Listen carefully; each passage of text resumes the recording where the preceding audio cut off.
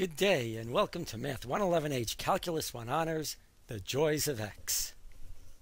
Today we'll discuss the derivatives of trigonometric functions. Let's consider the derivative of sine x. By the definition of the derivative of sine x is the limit as h goes to 0 of sine of x plus h minus sine of x over h. We expand sine of x plus h into sine x cosine h plus cosine x sine h, bring along our minus sine of x, and we have a denominator of h. Now we'll break it up into two pieces. We can take the sine x terms and pull them out, giving us the limit as h goes to 0 of sine of x times cosine of h minus 1 divided by h. And we have the cosine piece, the limit as h goes to 0 of cosine x times sine of h over h. Pulling out the sine x, since that doesn't depend on h, out of the limit, and the cosine x, that doesn't depend on h, we pull those out of the limit, giving us that the derivative of sine x is sine x times the limit as h goes to 0 of cosine of h minus 1 over h plus cosine of x times the limit as h goes to 0 of sine of h over h. Now we need to deal with these two limits. So the two limits we need to analyze are the limit as h goes to 0 of cosine of h minus 1 over h and the limit as h goes to 0 of sine of h over h. We'll consider the second one first, and this is my favorite proof. Let's consider the circle of radius 1 on the right and these triangles inside. There's a red triangle and a red, green, blue combined triangle. That's a bigger one. And there's a sector of a circle made up by the red and the green triangles. Clearly the red region is smaller than the red plus the green, and the red plus the green is smaller than all three colored regions together. So let's consider the area of each of those regions. Well, the red region is a triangle with base cosine theta and the height sine theta, since the radius of the circle is 1. And so that gives us an area of 1/2 base times height, 1/2 cosine theta times sine theta. The sector of the circle over here with angle theta, well, what fraction of the circle is that? That's theta divided by 2 pi of the whole circle. The area of the circle is pi r squared, in this case pi times 1 squared, and the fraction of the circle made up by the red and green pieces is theta over 2 pi times that pi 1 squared. So we have the area theta over 2 pi times 1 squared. The area of the large triangle, well, that has base 1 and the height is tan theta. So we get 1/2 1 times tan theta. Just copy that expression onto this page. Now we'll simplify, multiply by 2, getting rid of most of the denominators.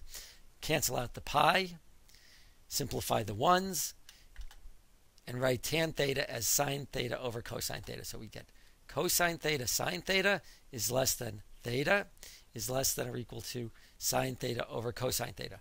Now we'll divide each of the pieces by sine theta. The first piece becomes cosine theta.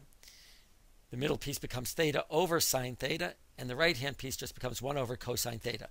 I note that in dividing by sine theta, I'm assuming theta is positive and between 0 and pi over 2.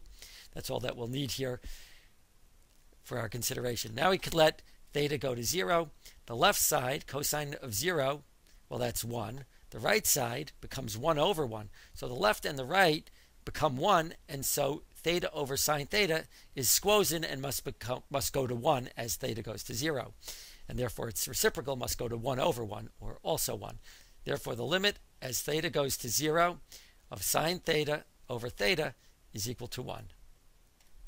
The other limit, the limit as h goes to 0 cosine of h minus 1 over h, well, in order to deal with that one, we multiply by the conjugate cosine of h plus 1 over cosine of h plus 1.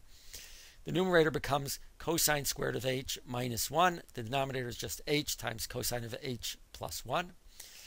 The numerator can now be written as minus sine squared of theta, right? We know that sine squared is equal to cosine squared theta. Sine squared is equal to 1 minus cosine squared, and therefore we have the numerator of minus sine squared of h. The denominator stays the same.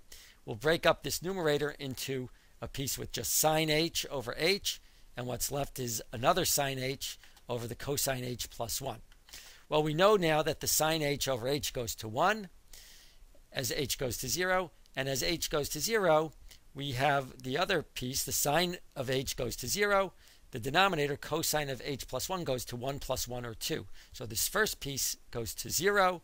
Second piece goes to 1. We get 0 times 1 is 0.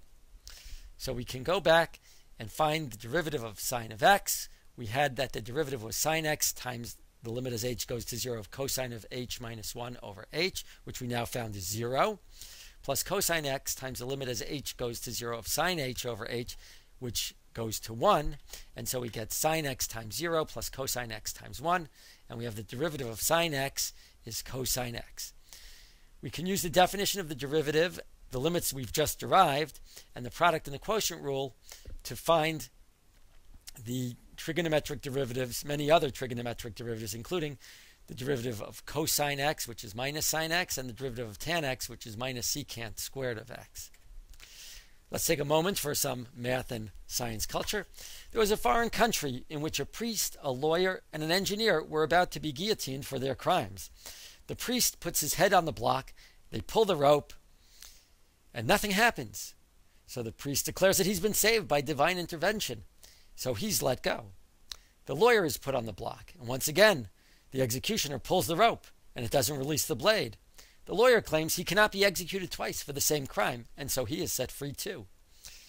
They then grab the engineer, shove his head into the guillotine, and he looks up at the release mechanism and says, "Wait a minute, I see your problem." Thank you for joining us today. Have a great day, and may the power of math be with you.